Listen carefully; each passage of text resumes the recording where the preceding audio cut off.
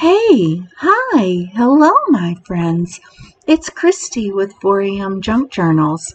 Today is Friday, so we are once again on the case. This is round 4 of the hashtag on the case 2023 challenge. We are in week 2 of the case of Who Killed the Schaffers, in which we are trying to discover who killed Jack and Tiffany Schaffer. We are set in Cypress Ridge, Texas, in current day, well, actually a little ahead because we haven't quite made it to Thanksgiving yet. But this crime takes place on November 23rd, 2023. And so, yeah, let's just jump right in. Cypress Ridge, Texas, November 24th, 2023. Breaking news, new details emerge in Cypress Ridge fire tragedy. This comes from the Texas Times, and it says, in a case that has gripped the community of Cypress Ridge, new details have emerged in the tragic fire that claimed the lives of Jack and Tiffany Schaffer at their Oakwood Avenue residence on Thanksgiving evening. The revelation comes in the wake of the release of a 911 call made by the Schaffers' neighbor, David Teller, which provided a chilling glimpse into the unfolding tragedy. Teller's call to 911 conveyed the urgency of the situation, his concern for the Schaffers, and the intense nature of the blaze that engulfed their home. In the transcript of the 911 call, Teller's voice trembled with fear as he reported the fire, emphasized the need for immediate assistance, and expressed his worries about the Schaffers possibly being inside the burning structure. Subsequent to the release of the 911 call, our news team obtained access to a transcript of the police interview with David Teller, who was the first to report the fire to authorities. Teller's interview with Inspector Elizabeth Walker highlighted his observations of the fire's progression, the courageous actions of the firefighters, and the distressing discoveries made within the Schaffers' home. Teller's cooperation and prompt action in alerting the authorities to the fire have been essential to the ongoing investigation, which is now under the jurisdiction of Inspector Walker. The police department is actively working to uncover the truth behind the events of that fateful Thanksgiving evening. Additionally, a portion of the fire incident report was released detailing the efforts of the Cypress Ridge Fire Department, led by Fire Chief Samuel Bennett. The report chronicles the challenging conditions faced by the first responders and their discovery of the victims within the smoke and flames. As the investigation progresses, the community is left with many unanswered questions, and the tragedy has left a profound impact on all who knew the Schaffers.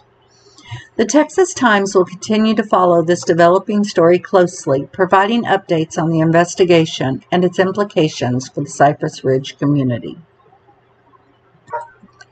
Okay, so we know that there has been a release of the 911 call.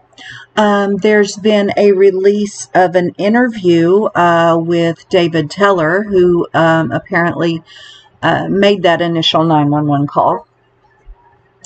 But we're not getting any details here. No real information other than we get the name of the fire chief, Samuel Bennett. But we're not getting anything new, really. It's basically a lot of the same information we already had, with the additional information that these reports have been released, right? So let's go ahead and jump over to the Lone Star Tribune and see if they had something to add to that.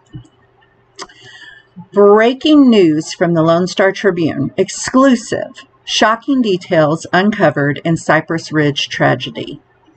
Cypress Ridge, Texas, November 24th, 2023. In an exclusive report, the Lone Star Tribune has obtained shocking details surrounding the tragic fire that claimed the lives of Jack and Tiffany Schaffer at their Oakwood Avenue residence on Thanksgiving night. The information comes from a source close to the ongoing investigation. Contrary to initial reports, our exclusive source reveals that the Schaffers were found bound to their dining room chairs. This revelation adds a chilling layer to the already distressing circumstances surrounding the incident.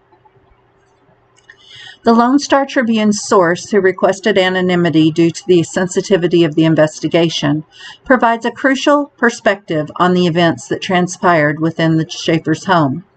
The binding of the victims suggests a level of premeditation that investigators are now scrutinizing closely.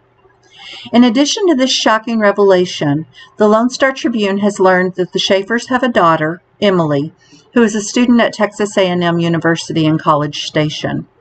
Our source confirms that Emily has been notified of the tragic event and is making arrangements to return home. The news of Emily's return has sent ripples of sympathy throughout the community, and our hearts go out to her during this difficult time. The Cypress Ridge community is left in shock and mourning as the investigation into the circumstances of the fire intensifies.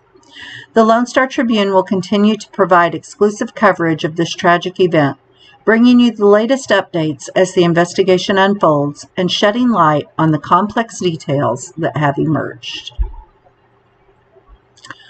Okay, lots more information here. We've learned that the Schaffers were found tied to their dining room chairs, rather than just seated calmly at the table, which again, as one of the detectives pointed out, nobody's going to sit calmly at their dining room table while a fire erupts around them, right? So now we know that they were found actually bound to their chairs. We've also learned that they have a daughter, Emily, who is a student at Texas A&M. She is on her way home. Hopefully we can get some more information from her very soon. And question kind of why she wasn't there, being as it was Thanksgiving. So that's where we're going to leave it for today. And so the junk journal detectives that are currently confirmed on the case are Briana Jenkins, Carol McCready, Karen Betts, Kelli Landon, Leslie Ford, Rochelle from the Passionate Sticker Hall, Tara from Sassy Paper Palace, and T. Ewing. If you're not on the list, but you want to play along, drop me a comment below and I'll add you to the list. If I missed you, I am so sorry. Please leave me another comment and say, hey, you missed me, and I'll be sure you get on the list. All right, detectives, it's that time. It's time to ask your questions. And just as a reminder, put those questions down in the comments below the YouTube video, and we will come in and answer them there. So it's time to ask your questions. See, I have to do my sing-song voice, right? Fill your case books, make some art, have some fun, and become the greatest junk journal detective in the world. I'll talk with all of you again soon. Bye for now. Bye.